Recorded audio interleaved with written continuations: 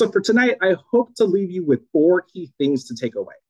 First, I hope that we can understand a little bit more about the nuances in the epidemiology and burden of cardiometabolic disease among age groups. And what do I mean by cardiometabolic disease? In this case, I refer to a group of related diseases such as heart attack, stroke, and diabetes that ultimately work together in order to lead to health disparities among different groups. In addition to that, I hope we can dive a little bit into the role of specific clinical, behavioral, demographic, and socioeconomic factors that contribute to differences in cardiometabolic risk among different age groups. Third, I hope to discuss some new developments in the field to predict cardiometabolic disease risk, particularly among age groups. And finally, I hope to leave you with 3 action items to think about how can we together improve the health of Asian populations. So in general, what I really want to talk about is we have a lot of nationally representative studies through our national data sets, in addition to vital statistics, that ultimately try to track the epidemiology of Asian individuals around the United States. However, we also need to be conscious that there actually have been efforts in the past 10 years to oversample Asian individuals. So while there might be systematic differences between surveys for a single race group, disparities may not necessarily contrast with respect to certain groups. Ultimately, what can we take away from this? Well, perhaps there might be particular issues in the ways that you're sampled. Perhaps different Asian ethnic groups might be sampled differently, hence the differences in terms of the prevalence of heart attack.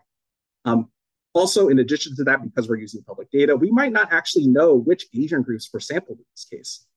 But generally, what we can say is that our national data sets are pretty consistent in terms of calculating the prevalence for our cardiometabolic disease outcomes. Now, with respect to multiracial people here in the United States, about 1 in 5 Asian people identify as multiple races. So for example, being Asian and white or Asian and Black. However, in comparison for the Native Hawaiian Pacific Islander population, over 50%, nearly 60% of Native Hawaiian Pacific Islander people identify as multiple race groups. Now, with respect to our survey data, unfortunately for our public use survey data, it's hard to get data on disaggregated age groups. If you're trying to find data on Native Hawaiian people or Pacific Islander people, it's hard to find it in public use data. So the question is if I want to study these communities, how can I get better access to data? Well, one way we can get better access to data is by collaborating with healthcare systems and using electronic health records, which have thousands upon thousands of individuals of different and multicultural racial backgrounds.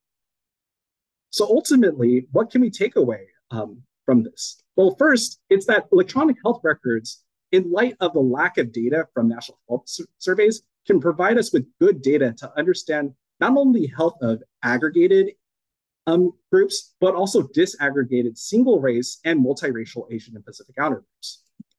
However, as the US becomes more multiracial, we might be missing out on key health disparities for multiracial Asian Pacific Islander groups, who in this case appear less healthy as compared to non-Hispanic white people.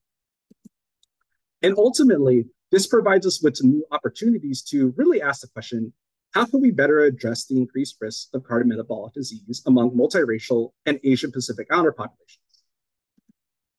So one way we can think about this is about really contextualizing cardiometabolic disease among Asian people, specifically looking at what are those individual level contributors to cardiometabolic disease.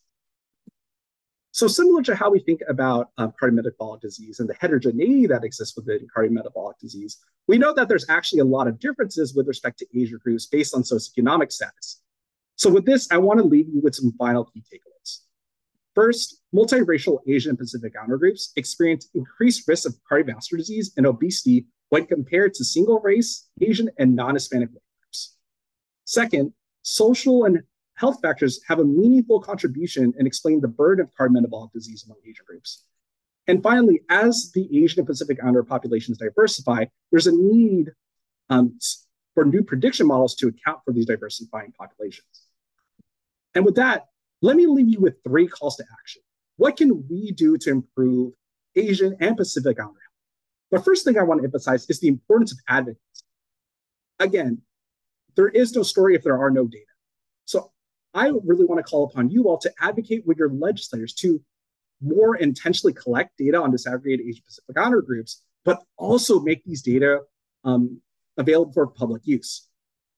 Armand Jamal and his colleagues really highlighted some of these issues with respect to the availability of public use data, especially with respect to the different racial and ethnic groups. In addition to that, I want our stories to be known. So I want to encourage you all to participate in clinical trials to increase the representation of Asian Pacific Islander people, especially those from less represented groups. Now, in particularly here at Stanford, we have a new cohort called the ARISE cohort, which aims to enroll 2,100 Asian Pacific Islander individuals in order to better understand the cardiovascular health among Asian Pacific Islander people.